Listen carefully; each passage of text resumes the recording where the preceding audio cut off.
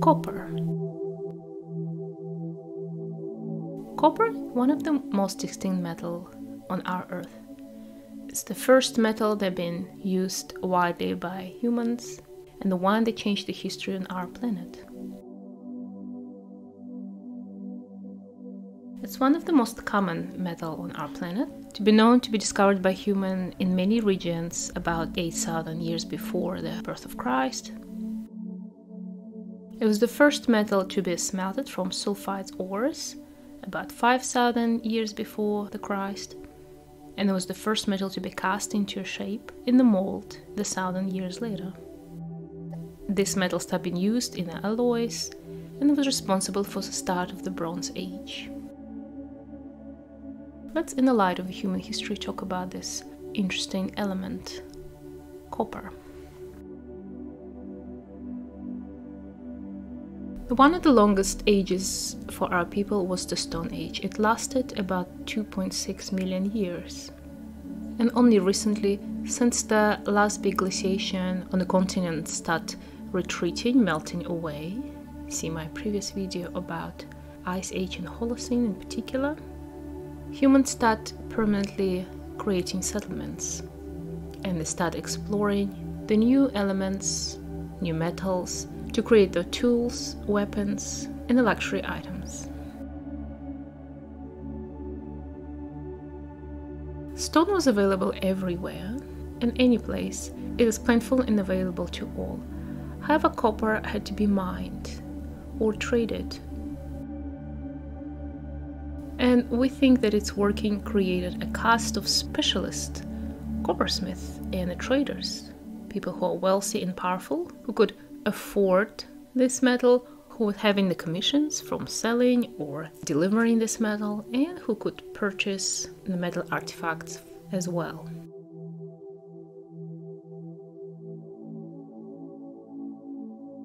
After the glaciers started retreating, we recorded the Neolithic Age that started 10,000 years till 7,000 years before present.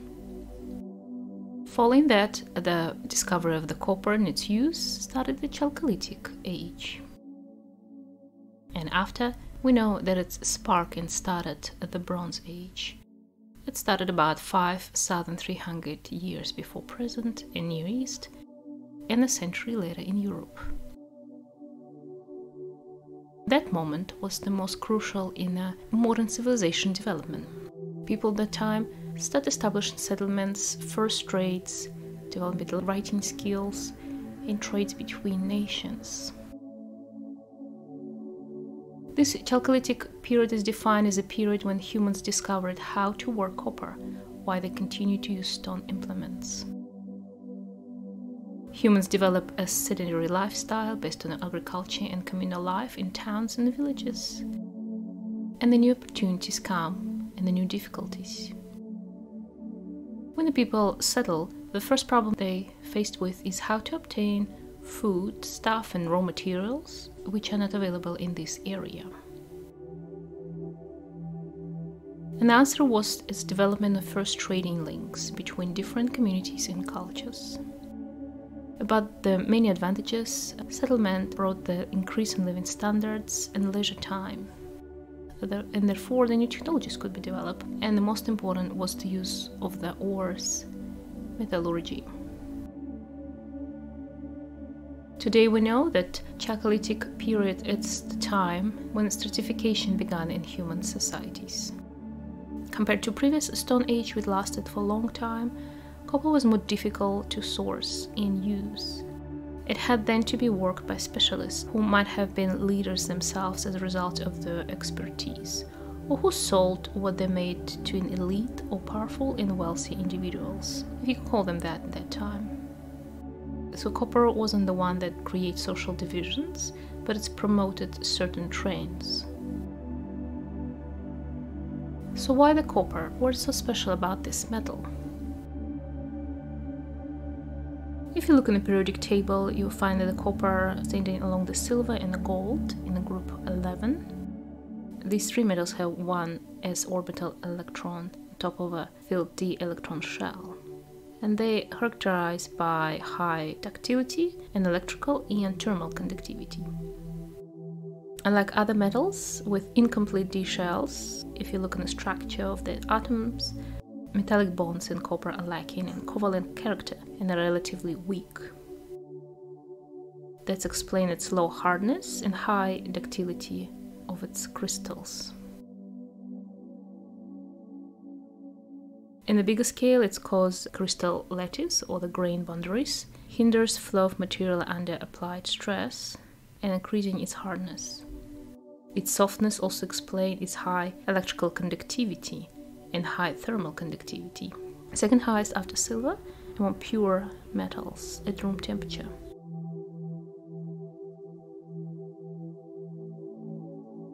And its color is not gray or silver, as usually for the metals. It has orange-red or some reddish color due to its low plasma frequency of the metal. It doesn't react with the water, so it's quite durable. However, it reacts slowly with the atmospheric oxygen, and it starts forming a layer. This layer, unlike rust in the moist air, protect the underlying metal from further corrosion, and it's make the copper perfect for long-term structures. For example, you're all familiar with the New York City emblematic Statue of Liberty. It's been built in 1886 by the French designer and sculptor Frédéric Bertholdi, and it originally had a cast iron armature to which the copper skin was attached. Copper was ideal metal for this, as it resists corrosion from water and seawater. As you know, the statue is standing just before you're approaching the islands of New York. And we know that today the statue is absolutely green. In French we call this layer verdigris, and it's a layer of copper carbonate that forms in contact with the air. And as you know, it will protect the underlying layers from corrosion.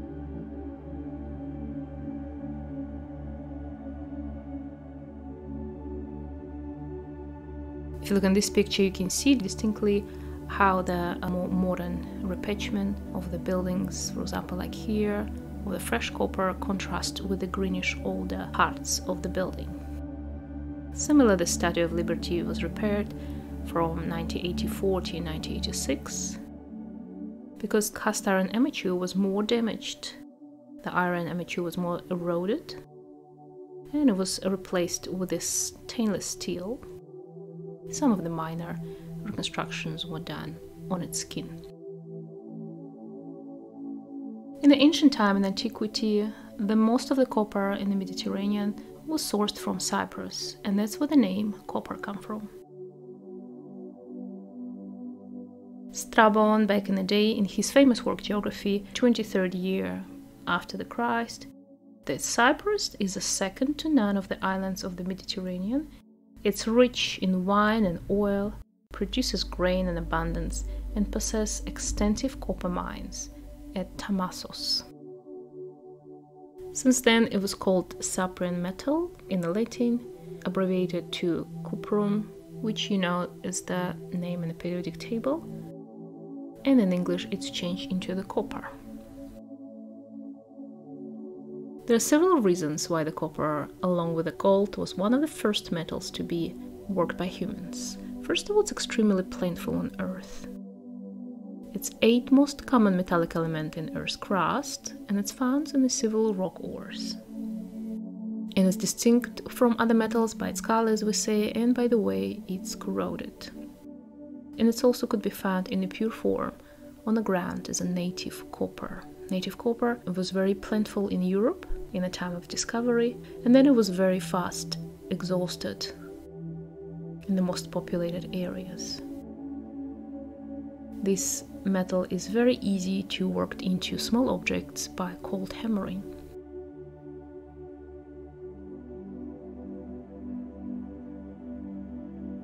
Some suggested that copper working was discovered in the Near East and then exported to Europe, but archaeologists finding more evidence that that technology was developed independently in the Near East and Europe, as well in the other parts of the world.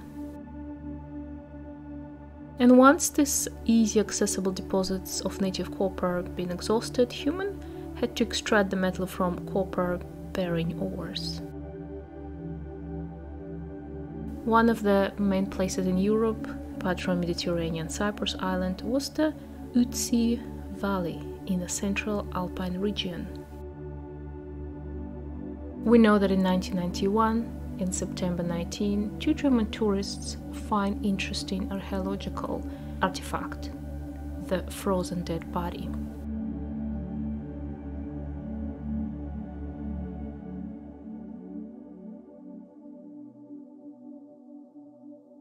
We call this guy the Ötzi the Iceman. They didn't know who was this man, so they thought it was just a previous alpinist that unfortunately died in a glacier. However, when they delivered the body to the specialist, they discovered that it's one of the ancient men. The person who lived on our planet in times of striving of the copper work in the chalcolithic civilization. We call him the Ötzi the Iceman after the Ötzi Valley where he was discovered, and he lived about 5,300 years before present.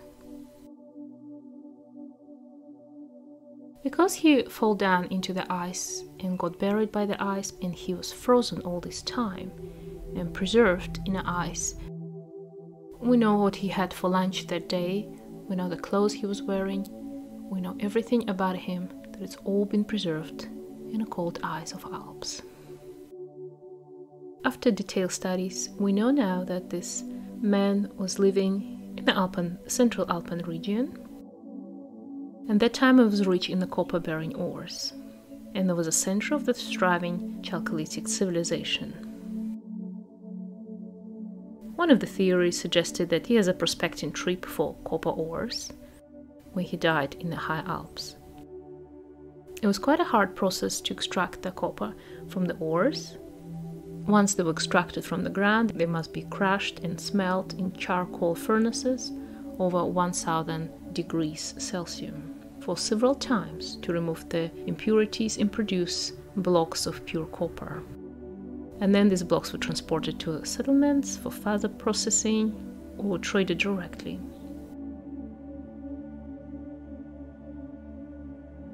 For example, on this man, we found the axe blade, which was cast in such a way, and his cutting edge was shaped by the cold hammering.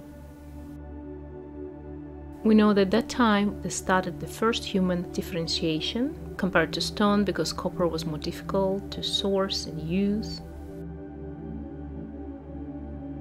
From the clothing and the equipment of this man, that's why archaeologists suggest that the Ötzi man, high status individual, possibly of chief or coppersmith. He was carrying both fine flint dagger, imported from Italy, and a metal axe with a copper blade.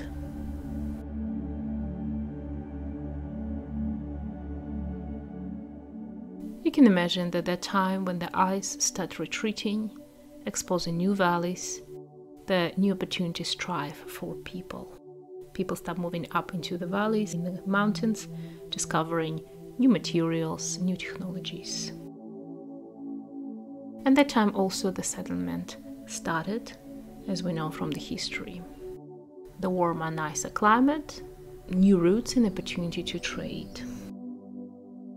The communities were obliged to interact with each other like never before.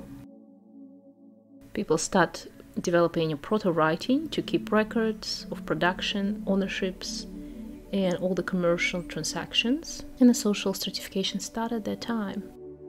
And the first time society started divided into different castes or classes. Craftsmen, politicians, economical elite, the subordinates, probably slaves.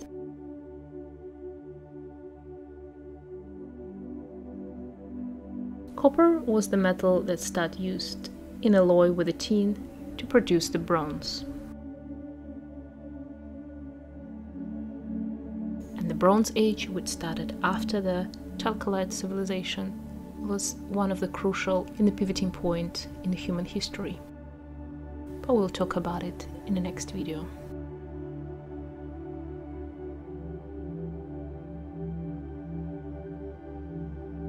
I hope you like this video and you will share it with anyone who might be interested. Like, subscribe, and I will see you in the next video.